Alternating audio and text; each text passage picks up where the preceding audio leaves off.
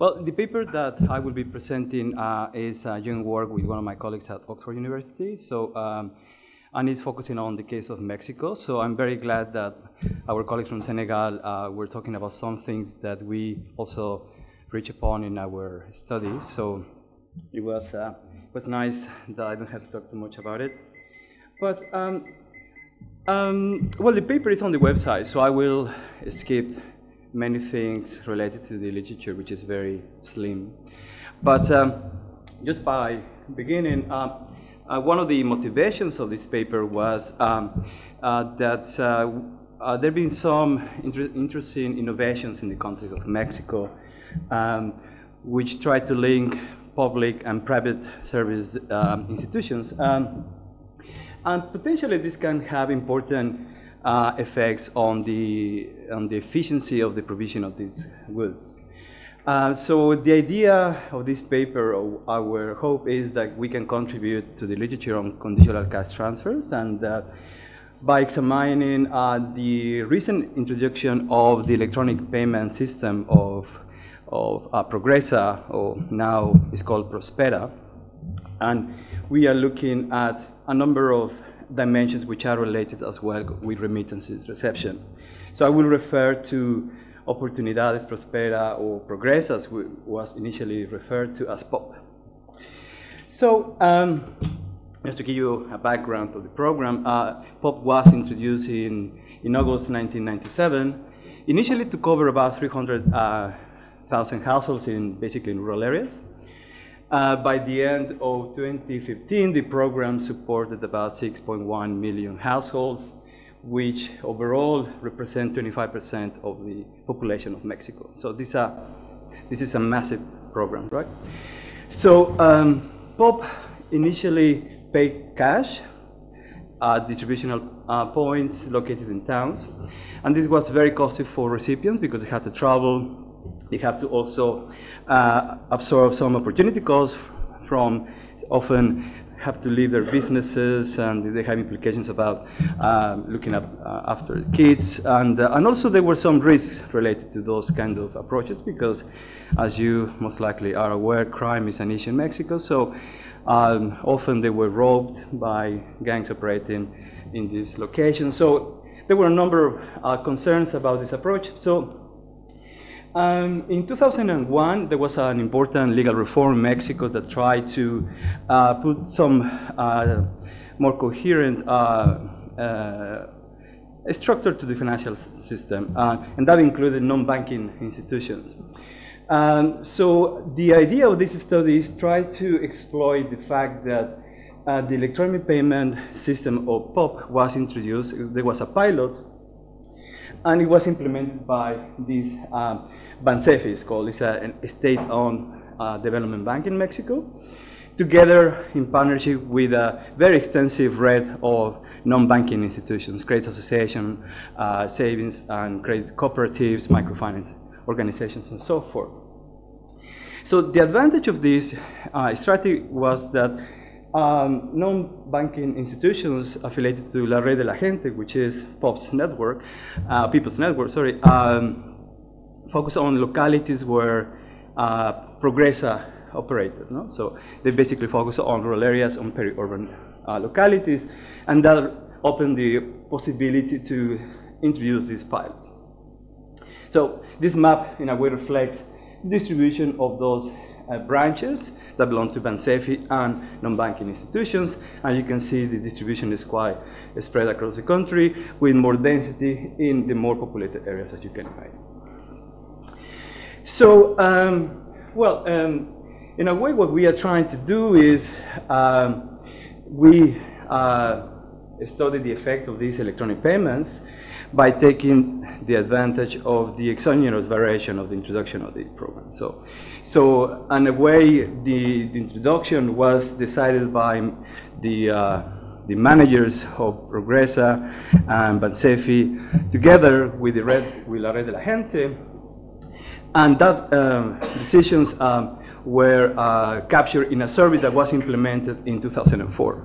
It was a panel data set that the introduction of the pilot began in 2003, and the collection of this data panel data set began in 2004. So we don't have a baseline, but nevertheless we capture households, recipients of oportunidades, with their cash, their benefit in cash or receiving Progresa in cash, and households receiving Progresa in an electronic banking account. So, of course, even if we can control for sample sex selection because of the way the pilot was implemented, still we cannot rule out problems of heterogeneity because of non-random selection of the non-banking institutions that were participating in this pilot, simply because these organizations were likely to be selected when they were operating in localities with better infrastructure, no? So most likely localities which were poorer or more remote, they had, let's say, weaker systems to provide these cash transfers, and therefore most likely were excluded. So the idea of, whereas we don't have problems with self-selection, we still have a selection problem by the fact of the rollout of the program. So therefore, we compute some average treatment effects using some matching estimators. So the concern about matching, as you know, is basically related to unobservables. So we believe the main concerns about unobservables are somehow addressed through the way the pilot was rolled out. But nevertheless, we cannot roll out other factors. But we are quite confident that we are controlling for a very important variation in these observables. So, well, the literature is very, very thin. So what we are trying to do here is to look at the 4-year impact of POP's electronic payments on a number of outcomes: savings decisions, remittance reception, and coping strategies against idiosyncratic shocks. And this is very important because in our sample, as well as you may know, in Mexico, 1 in every 5 or 5th household has a member who is a migrant. So the probability that members of those households that had a migrant worker is very high, and we will see later that that's the case.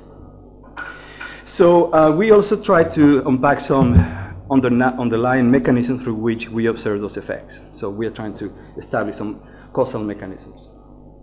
So, well, because I'm not very good at keeping the time, so I just give you the main results, and then let's see how it goes. But overall, what we find is that the electronic payment, in a way, decrease the participation in informal savings arrangements like roscas, which makes sense. So people, when they are faced with an opportunity to have savings in a bank account, they most likely choose to use those services, although we don't find any significant effect on savings at home. So, you know, people keeping some money under the mattress for some eventualities, but the core of the savings, we find a significant shift. The other one is that households were less constrained on remittance reception, and as a result, they were less likely to reduce consumption or contract loans to deal with shocks, which is, in a way, more or less what you were finding as well.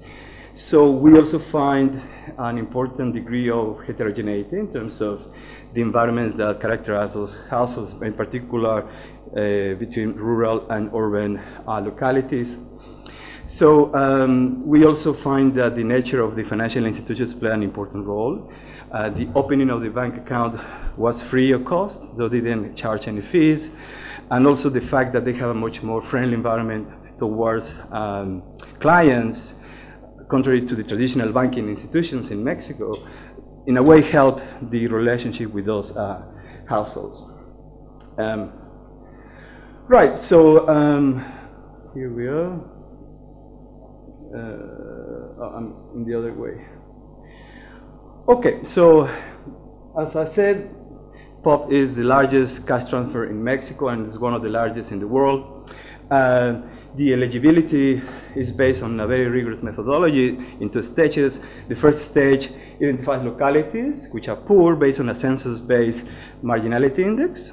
And in a second stage, once you identify the localities, you run a census to identify houses based on proxies, proxy means test, and categorical criteria, houses with children, and so forth. So the criteria of selectivity is very, very rigorous. So the households who receive the cash or the Progressa in cash or in electronic transfers are very similar on average. No? Nevertheless, there are some heterogeneity in the sample, and we will see later. But POP's income support is distributed every 2 months and is given to women. The amount of the transfer is quite significant. It's about 20% of the average of household income among the target population, and varies because, for example, you have more children, you get more money, and if you have more girls, you get more. So the idea is to compensate the opportunity cost and also norms that are quite persistent in certain communities in Mexico. So, well, the pilot, in a way, involved, as I said, a number of institutions, as I said, the accounts were free of opening and maintenance costs. So there is a previous study that just focuses on administrative data, and he finds a very significant reduction in financial and transaction costs for the households. No? So, which is something in a way positive. What we do is to look at second order effects here, and looking at a very representative sample. The other sample is a very small one. So during the phase, or the pilot phase, more than 90% of POP recipients continue to receive the transfer in cash, and just a small share was shifted to the electronic transfer. And this can be seen in this graphic. So as you can see, most of the households receive Progressa in cash. In 2003, they began, a very small percentage, about 5%, began to receive the transfer in a savings account. So our study covers the period in which the survey was collected, and then over time, Progressa was moved towards a much more electronic approach, and by 2011, every single household received the cash in either in a savings account or in prepaid cards. So nobody receives cash anymore. So what we are trying to do is, in a way, to exploit this phase to find out the extent to which it has an effect on different dimensions. Oops. So the data, well, the survey covers 25 out of 32 states in Mexico. The sampling frame was designed to be representative at the 3 regional areas in Mexico. The sampling followed a frame which was random, but with a probability proportional to the number of clients, which means that those localities with most likely better infrastructure were more likely to be selected in the sample. And this is what we try to control later with these matching estimators.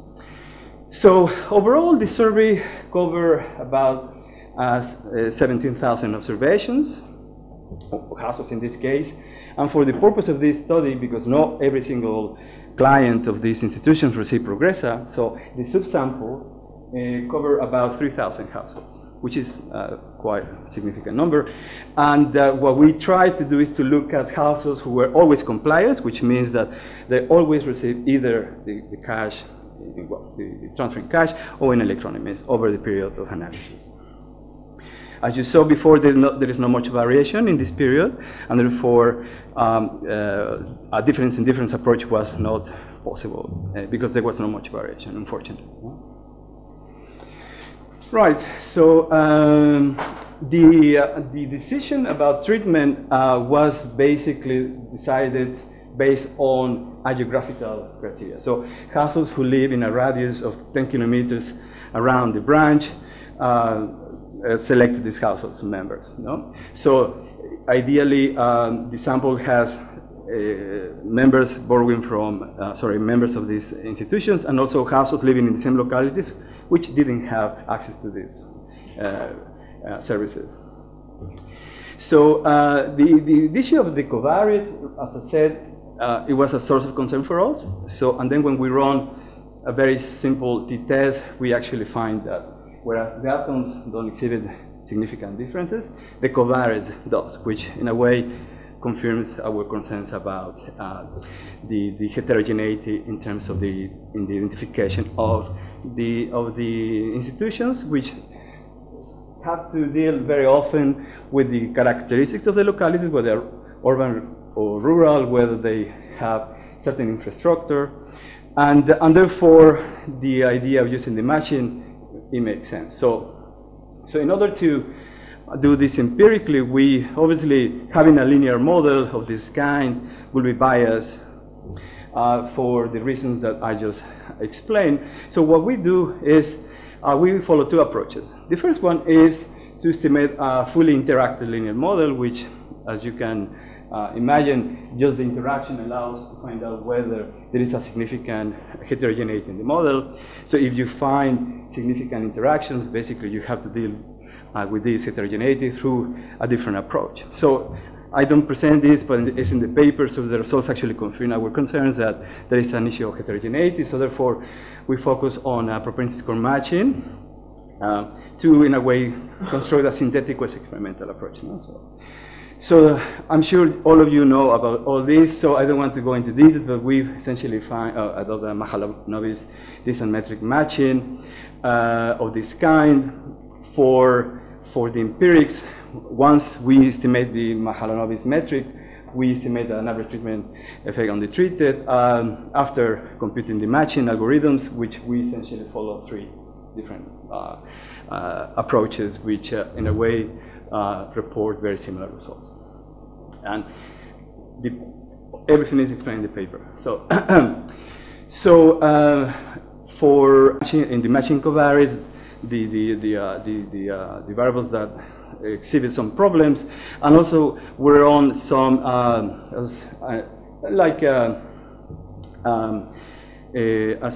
it's like a fixed effects estimates using matching by controlling rural and urban localities. And you can see after we run the matching, the standardized percentage bias across different covariates is basically reduced to zero. No? This is before and it's after matching. So the heterogeneity in observables was basically removed, and issues about unobservability or unobserved heterogeneity, we believe, at least related to self-selection, is also not a concern.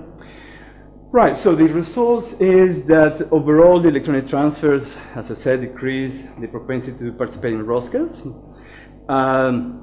We find that transaction and opportunity costs are the main drivers behind this.